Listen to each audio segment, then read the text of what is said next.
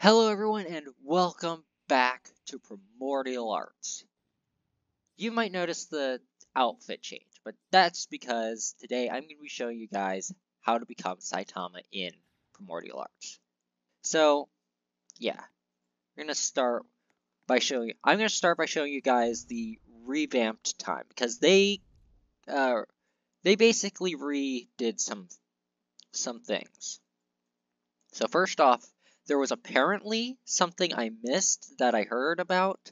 If you have Master Clock active, you can choose which timeline you end up with when you use probability. So I'm going to create a few timelines. So 5 and then... Oh wow, it teleported me right. So, alright. Okay! I'd say that actually worked. Myth,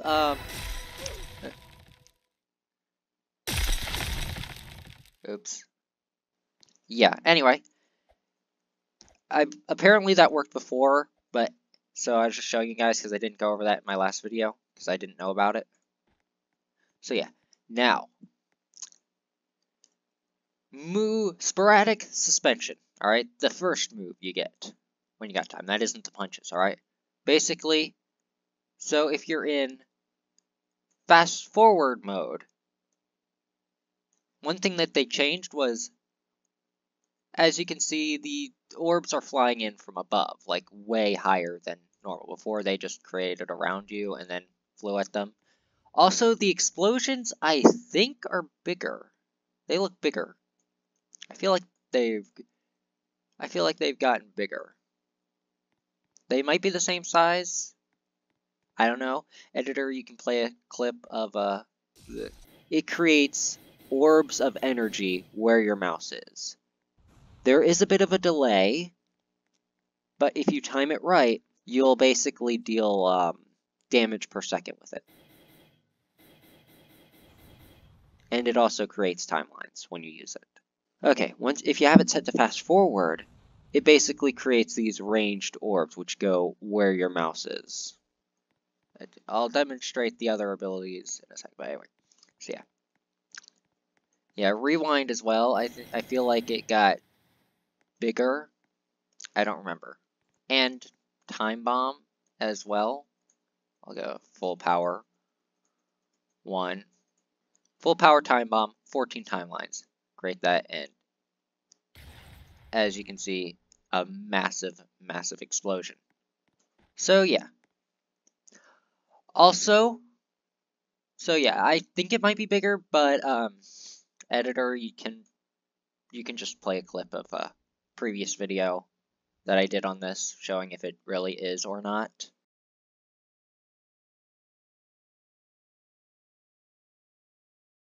Anyway, so the last thing that that I want to show you that they did to time was they totally reworked the temporal convergence move. Now, if you don't know what temporal convergence is, you have to use all of your timelines, like max them out. As you can see, when maxed out, the third attack changes. So right now we have 14 timelines. We can use that full power time bomb, but if we have 15 timelines, it becomes temporal convergence. Now, before this created a big field where it's just exploding for a large amount of time. However, in terms of combat ability, I mean, it looked freaking awesome, but in terms of usefulness in combat, it had like almost none. This is what happens when you use temporal convergence.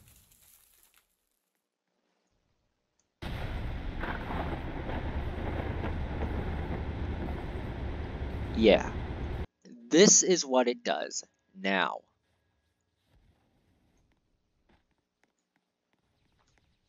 I'm gonna get them to follow me because there's...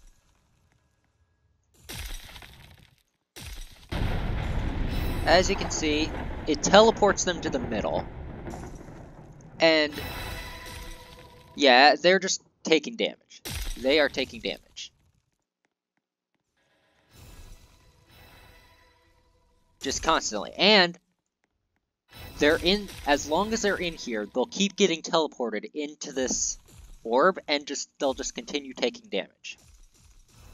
Also, I use this in combat. I use this against an actual player. When they ran out of the thing, they got teleported right back inside. So it forces you to take as much damage as possible.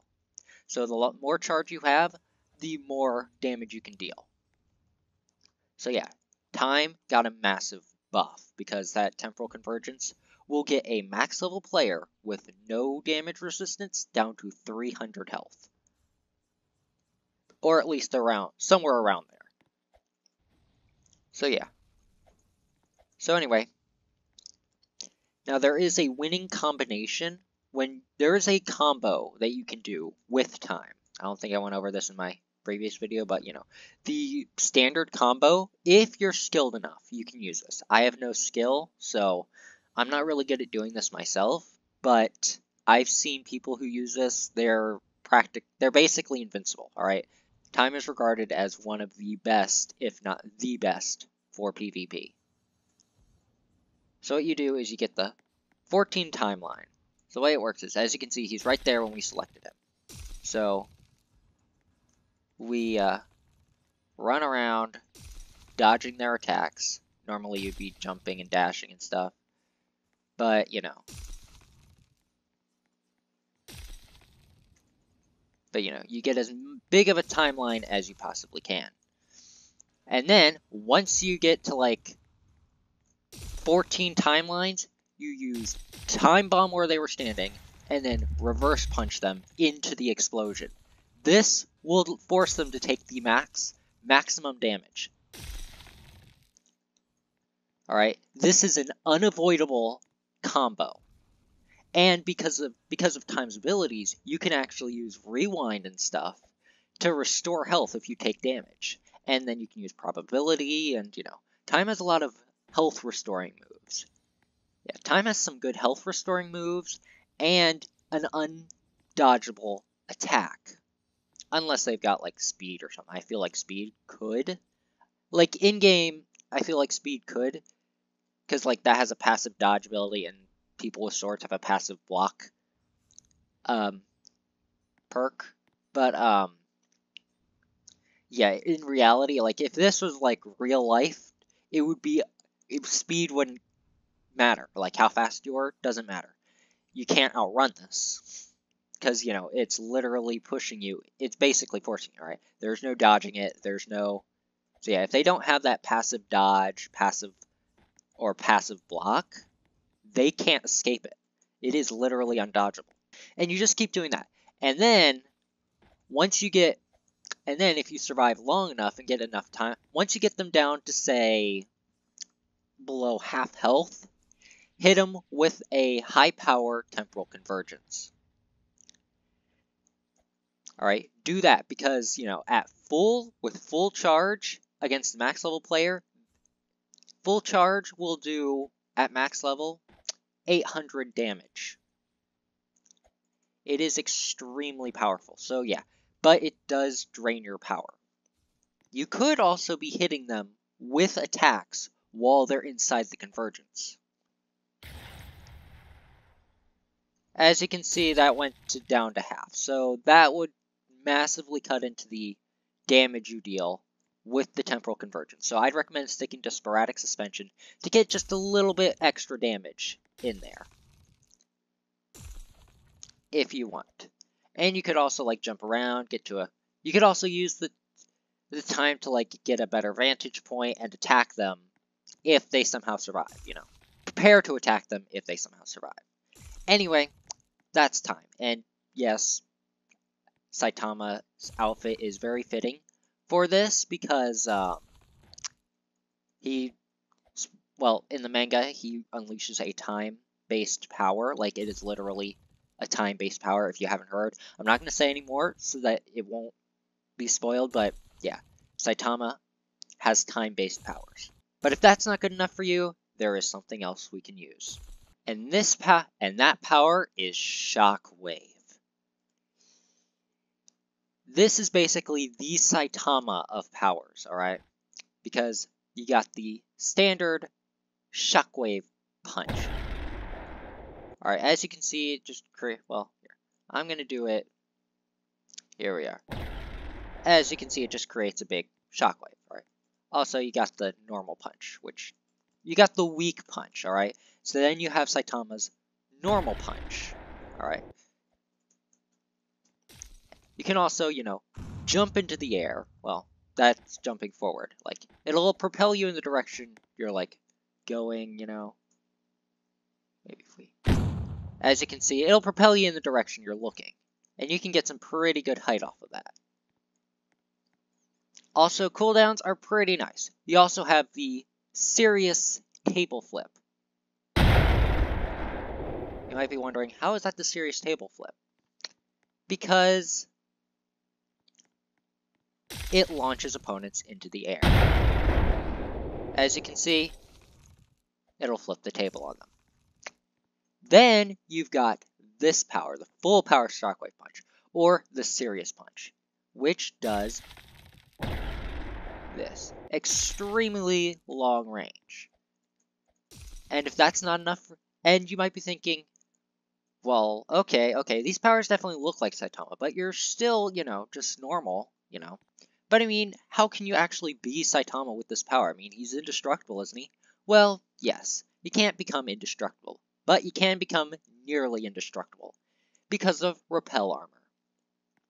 You take 50% less damage with this. We were taking 50 damage per hit. Now we're taking 25. This is literally the highest damage resistance you can get in the game. So yeah. Also, one more thing. This power can reflect powers.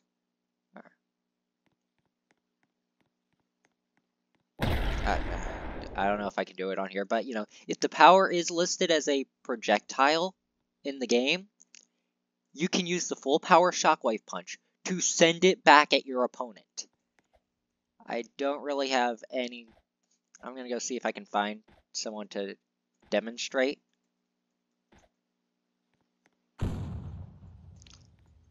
Yeah. This is an incredibly fun power to use. If you got skill, it is super good.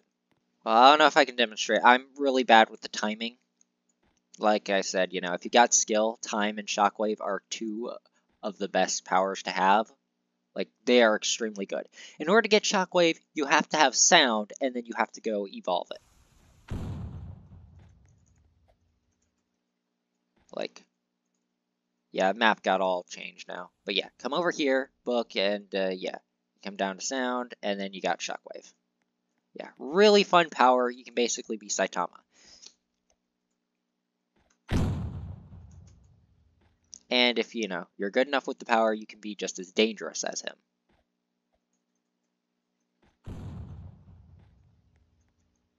So yeah, I don't really see anyone.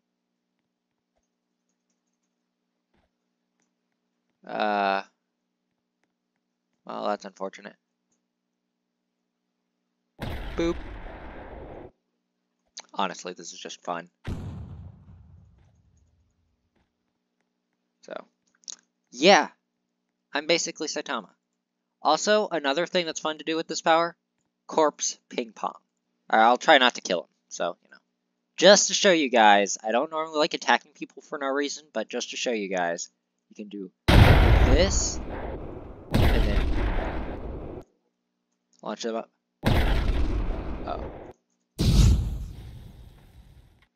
Oh, he's got Phoenix. And I mistimed that. Alright. Alright. Let's see if I can do that again.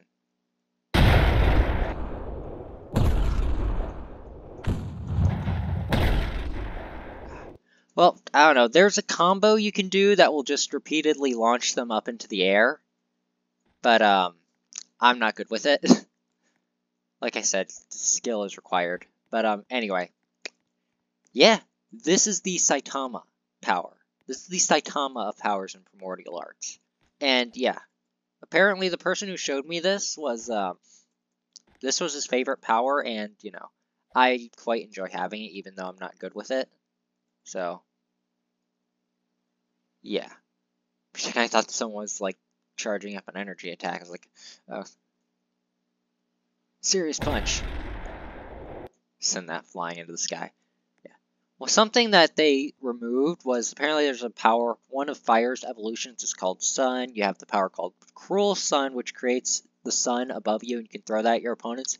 People used to use the full power punch to basically play ping pong with that. Someone would throw the sun, and then they take turns launching it at it, and then they take turns bouncing it back at each other. I wish I wish that was still possible, but yeah. Anyway, I just wanted to show you guys this because, you know, this is pretty fun. Shockwave's a pretty good power that I do not see very often. I mean, even sound itself is good. Like, even the pre-evolution stage isn't too bad. It's got some good moves and combos, you know. But yeah, anyway, hope you guys enjoyed this. If you did, be sure to leave a like, subscribe, because that helps, and yeah, that, my friends.